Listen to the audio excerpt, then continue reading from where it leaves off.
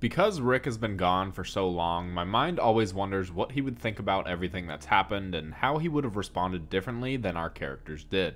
I made a video like this about the Whisperers, and now that we're almost done with the Commonwealth arc, I've got a few thoughts I'd like to share about how I think Rick would have handled things differently. Now, before you rush to the comments to tell me, I do know that this show is based on a comic series and that Rick was there for all of this.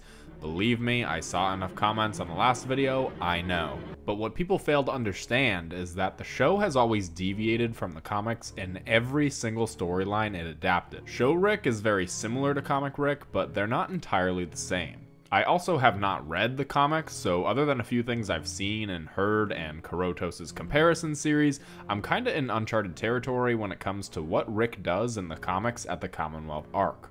With Rick's attitude changing in Season 9, and let's just say that they would have kept the 6-year time jump in the show even if Rick was still around, I believe he would have handled the Whisperers differently than he did in the comics.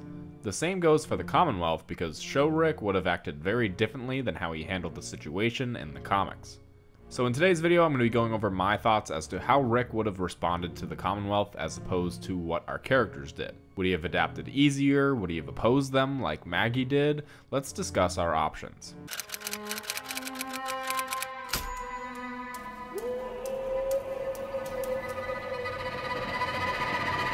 How Rick handles the Commonwealth depends entirely on how Rick would have changed during the course of his fight with the Whisperers. Would he have remained a leader trying to install peace, or would he revert back to his old ways in the Murderbeard era?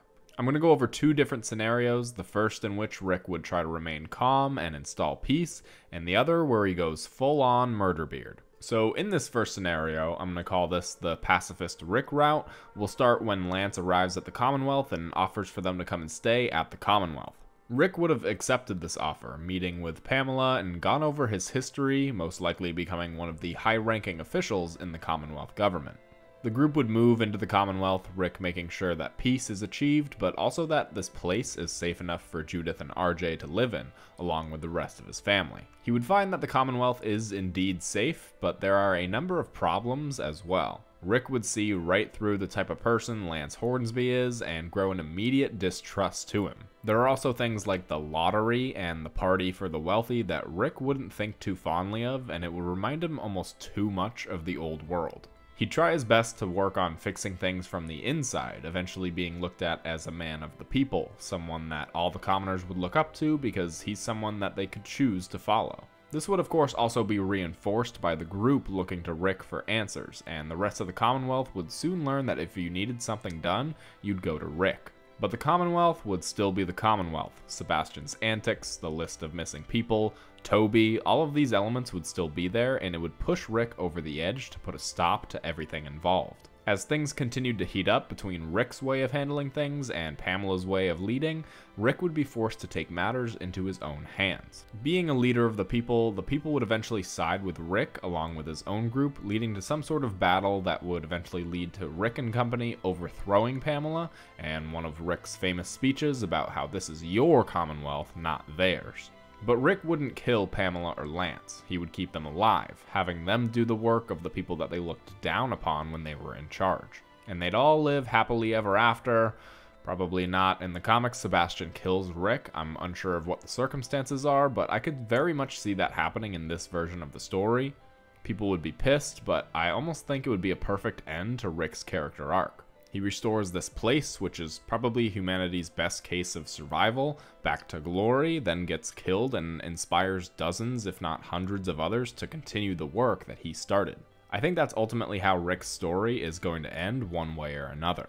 But perhaps Rick's whole ordeal with the Whisperers would have changed him into something else entirely. Maybe he would have reverted back to his old ways and forgot about trying to bring peace to all, so let's go over scenario 2, and I'm going to call this the Murderbeard route. Starting back when Lance comes to offer help, Rick would be very skeptical, very much like Maggie is in the show, but against his better judgment, he would go visit the Commonwealth and see for himself, having backup plans A through Z in his head just in case anything goes wrong. But he would find that the Commonwealth is very safe, almost too safe.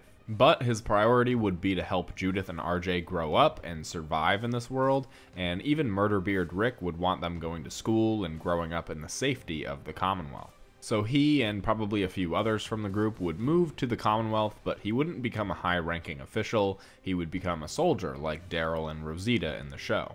But in training to be a soldier, Rick would immediately disagree with Mercer and his methods, rebelling against his way of doing things in favor of his own. Rick would continue along this path, looking for any and all cracks in the system and pointing them out. Rick's actions would eventually get him known by Pamela, and she would see Rick as the Commonwealth's bad boy and rule breaker. Hearing about this underground rebellion starting to form, Rick would seek them out, happy to find them when he does, and probably almost instantly become their leader. This would go on to make Rick this sort of Robin Hood-esque character, going against the established order and doing things for the good of the people instead. He'd become this outlaw, and the group would be right there with him. This would of course cause a number of issues that Lance Hornsby would have to take care of himself. We'd see a lot of the plot from 11C happen here, but in the form of a plan that was hatched by Lance. Kidnap the group and force them to work elsewhere for breaking the rules or something along those lines. This wouldn't exactly work out for Lance or really anyone at the Commonwealth, because Rick and the group, perhaps with help from members of the group who didn't go to the Commonwealth, would fight back, and this time it'd be with a vengeance. They'd storm the Commonwealth, and with all the help from the rebellion, and possibly even Mercer if he still followed the same path as he's going in the show, they'd take out the Commonwealth soldiers and eventually go to Pamela and Lance, though instead of showing them mercy, he'd kill them for threatening him and his family. Rick would be installed as leader, but I also think he might be a bit ashamed of his actions, especially maybe after seeing Negan help them take over the Commonwealth. He'd think that if Negan could change, perhaps the others could have too. This could have been a very interesting internal struggle for Rick to go through, but given this would be the final season of the show regardless, they wouldn't have much time to explore it.